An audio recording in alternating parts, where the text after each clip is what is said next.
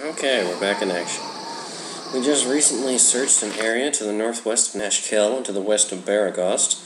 Managed to find Bassilus, the mad priest of Sirik, and managed to defeat him.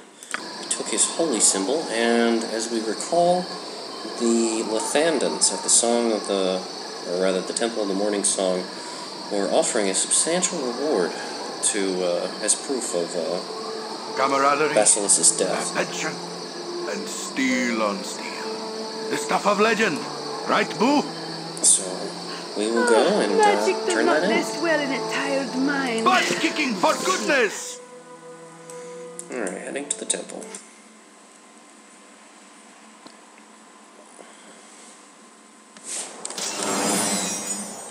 I must rest. Never a bad case of unmarching. Party, you definitely need to rest. I think much clearer with rest. Might we stop? I've just about seen enough waking hour slave driver. Kered can't take the complaints anymore. He's got to get this done quickly. Get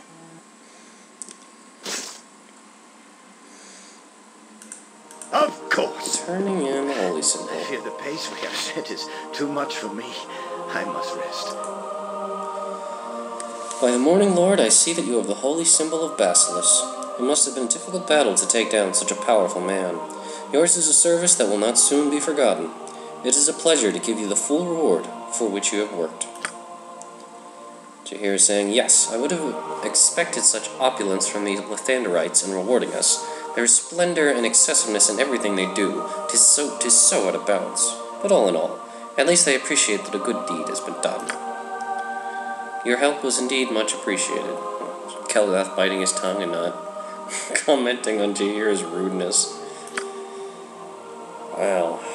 Party gaining 1,000 experience and 5,000 gold. It's a hell of a reward. Whew. Impressive. What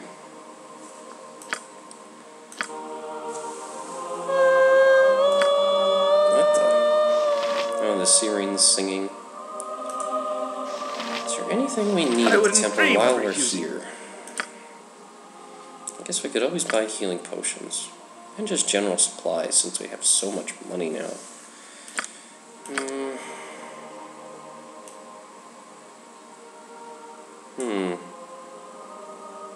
Interesting. Okay. Well, Jahira, they're resting at the temple. She levels up and becomes a level 4 druid.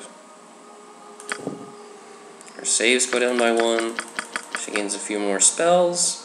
4 hit points. Very nice. More spells are always a good thing. Okay. Yes? I do believe we're out of healing potions. Considering all the fighting the party has had to do recently, I don't think there's terribly much left. Yeah. There's still Melicanth the chicken, which we should turn into Thalantir to the west. And there's also a couple of magical items here that Kered needs to identify.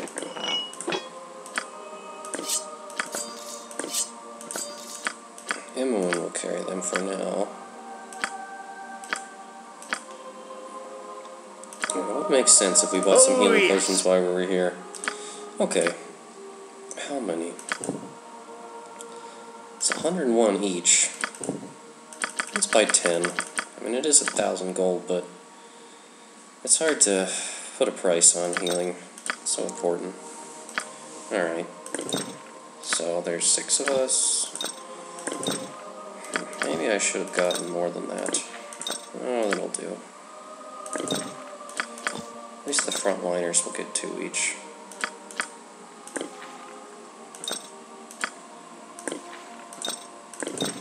Okay.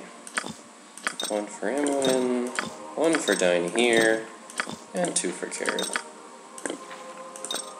And actually, this potion of absorption grants complete resistance to electricity. This is actually something that Kered should have. Considering that he has a few charges of this wand of lightning, he could actually use that to make sure he doesn't electrocute himself while using this wand, considering the close call we had last time using it to kill Bassilus. So, that seems like a good idea. And now we'll see if they can identify these magical items. Okay. And they are Gauntlets of Fumbling, Elander's Gloves of Misplacement.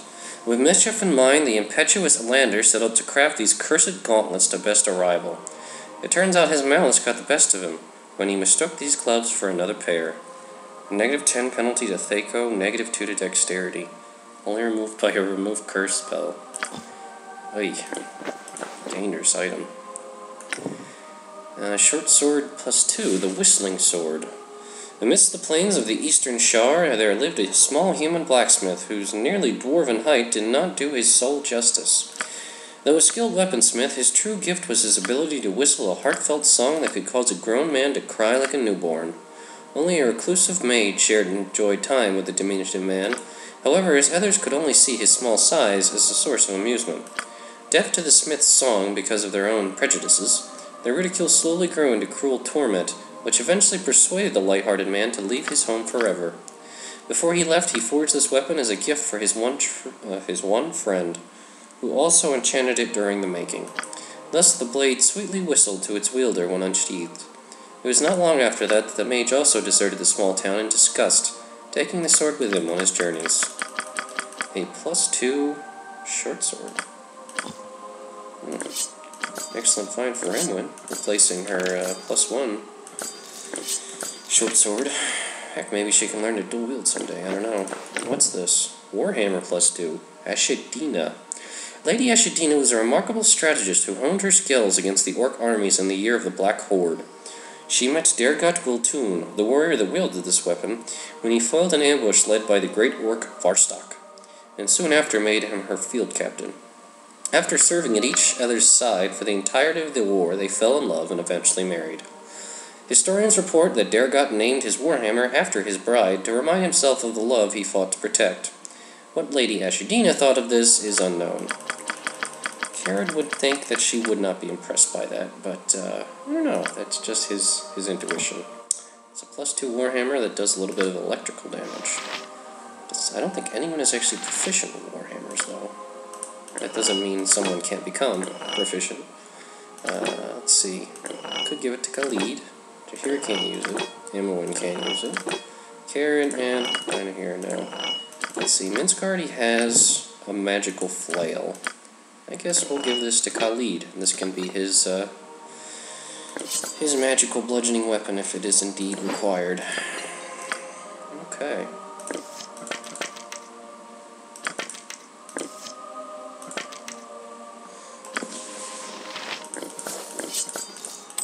Alright, I think we've fiddled enough around here. We've got our items identified. We picked up healing potions. Let's head back to town and rest. And now that we are already here, once we do rest, we should go to Feldapost's Inn and see if we can find Transic. Transic is the contact of... Oh, what the hell was that pig's name? That half-orc we slew. Mullahay. Mullahay's letters indicated that he was in league with the bandits, and he was working for someone named Tazok. Evidently, he was to communicate with Tazok through an intermediary named Tranzig, staying at Feldapost's Inn in Baragost. Meeting with him should prove to be quite productive.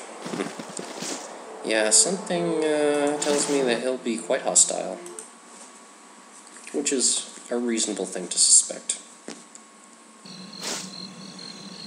Considering it's nighttime. Squeaky wheel, you point, I punch. Kered, Minsk saying, Kered, can you talk less with glorious Dinah here in the evenings? Minsk and Boo have to stand guard, and it makes him very sleepy. Boo explains some things to Minsk, but it's still hard to keep awake. And buck-kicking needs lots of cons... What was it, Boo? Consent? No, not that. Concentration.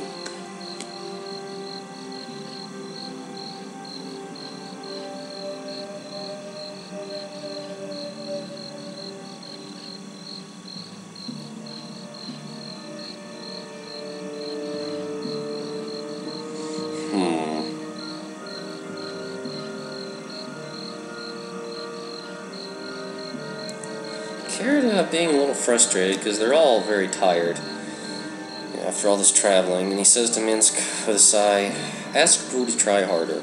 He might be able to convey the important point that when a man and a woman put their heads together and speak quietly, they deserve privacy." Minsk understands. Minsk's friend in Rashomon once met a lady, and they too wanted that privacy thing.